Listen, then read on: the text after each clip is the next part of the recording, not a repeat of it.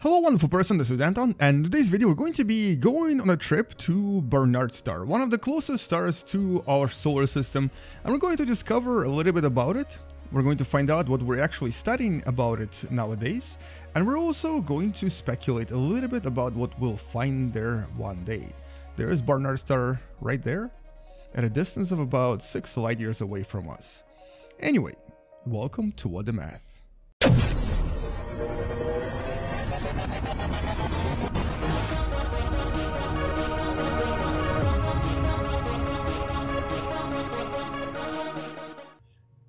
So this is technically the second closest object to our solar system, although that's assuming you count Alpha Centauri as a single object. But Alpha Centauri has 3 stars. There's Alpha Centauri A, Alpha Centauri B, and also Proxima Centauri.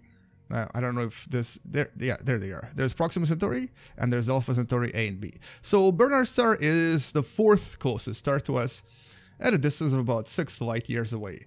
Now here it actually doesn't look like it, but we've calculated pretty precisely and it's about 6 light years away. Now it's actually going to approach us much closer in about 10,000 years, specifically AD 11,800. It's going to be at a distance of about 3.7 light years away from our sun, which is going to be about this far. There is 3.75 and then it's actually somewhere here right now. So it's actually kind of moving toward us, and it's famous because it has one of the fastest motions across the sky. If you were ever to find Barnard Star in the skies using a telescope, because it's actually kind of hard to see because it's very dim, you would see that it's moving across the skies really fast.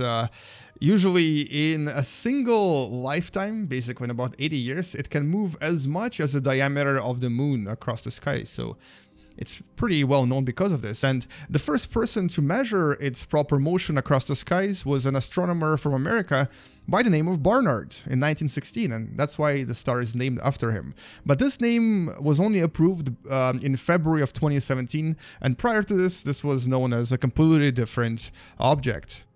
Now we're actually going to create a hypothetical Barnard Star system in Universe Unbox because we want to discover what is actually here. Now, first of all, this is a red dwarf. It's a red dwarf that's a lot less massive than our sun. Specifically here, it's about 14.4% the mass of the sun. It's also much smaller, only a little bit bigger than Jupiter. So it's a typical red dwarf. And here's Jupiter in comparison to the Barnard Star.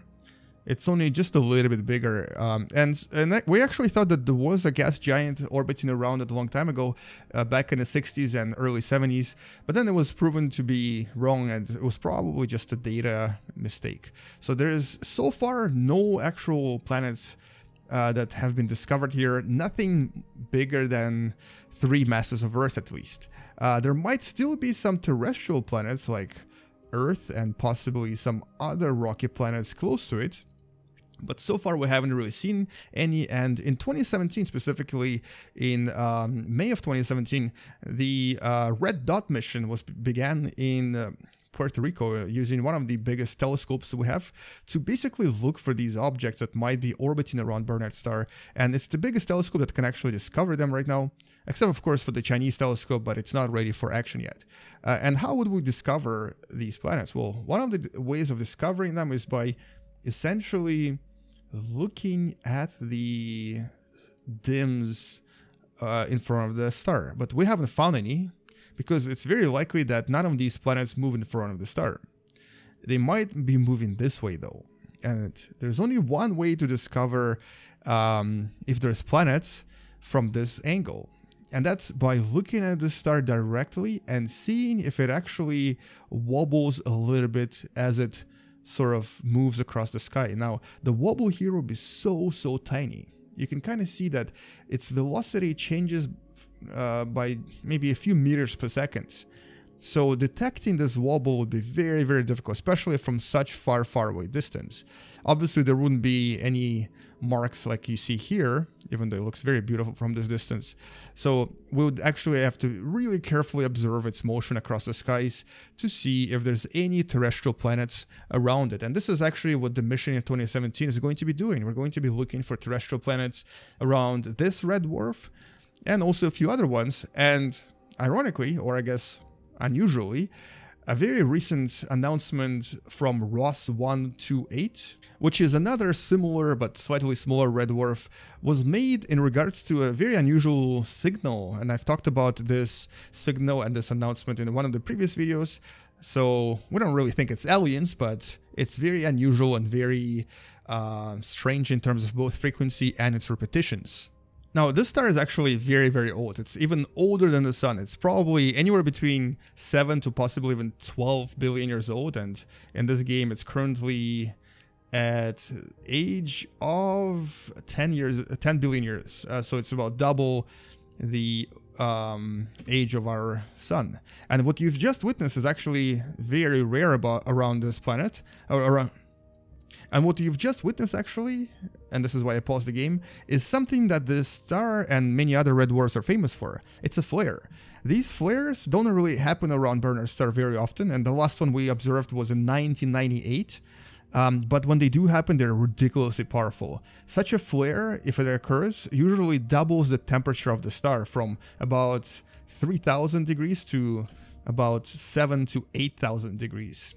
And because of these flares, this is known as a flare star, and because of these flares, we think that if there are any planets, they're probably stripped of atmosphere and possibly even liquid water, because these flares are so powerful and these planets are so close to the star that they would receive 10,000 up to maybe 100,000 more radiative energy than our planet Earth. And even with a powerful magnetosphere, they would probably just be stripped completely and be entirely and absolutely naked, and possibly even very hot as well. But we do think that there might be actually planets here, and mostly because even though it's an old star, it has about 30% metallicity of our own Sun, meaning that there is non-hydrogen, non-helium materials here that probably coalesced into some sort of planetary objects a long time ago. Now, we don't know if we're going to find them anytime soon, but hopefully we'll be able to discover something so that Barnard Star is not going to be one of those red dwarfs that has no planets whatsoever. But because this star is actually so dim, as a matter of fact, if I were to place it at the same distance as our own Sun, it would be like same as maybe 100 moons, so 100 times brighter than the moon. But if we were to compare this to our Sun in terms of brightness, our Sun has to be at a distance of 80 astronomical units away for it to be as bright as Barnard Star at a distance of 1 astronomical unit. In other words, it's like 1,600 times less bright than our Sun. But it is very, very active because it's a flare star. So there's a lot of these flares that usually occur inside of the star due to very, very powerful magnetic forces.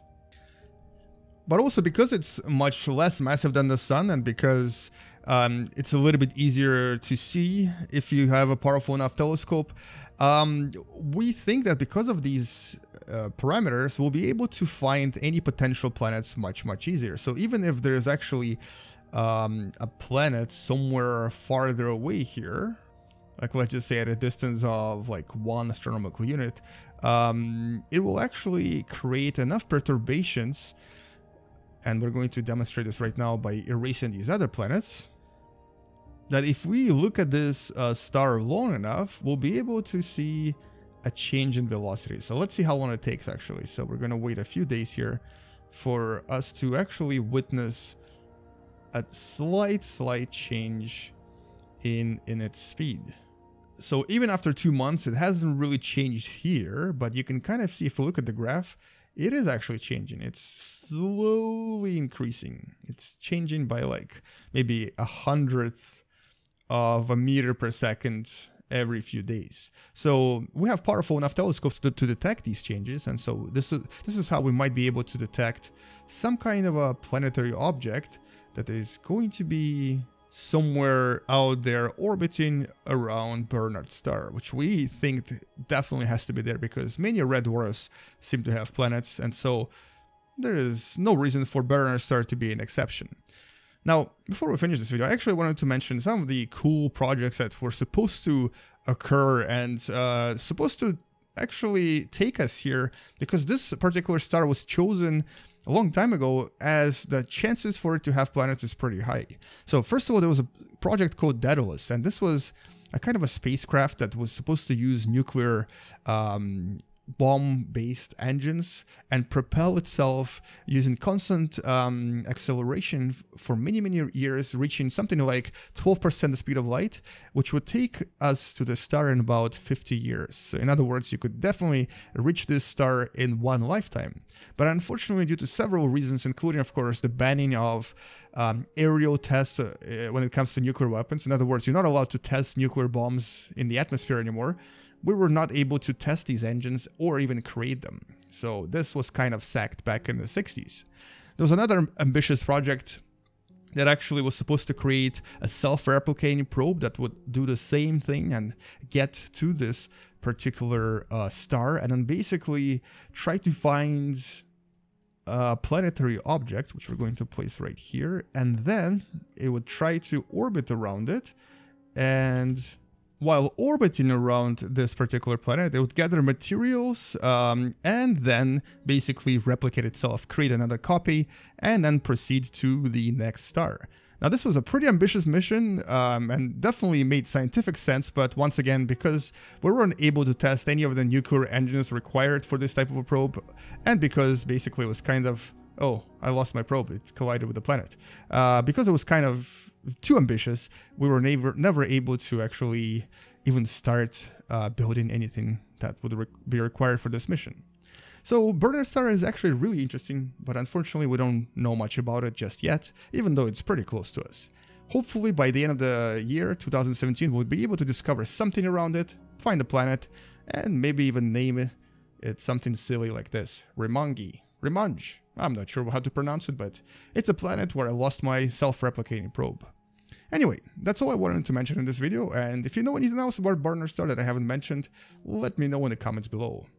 This explosion that was created by my self-replicating probe indicates that it was definitely a nuclear probe. There's a lot of energy that was released there. Anyway, come back tomorrow to learn something else, and watch another flare as it just happened in the background there. I'll see you guys tomorrow, space out, subscribe if you still haven't, and as always, bye bye.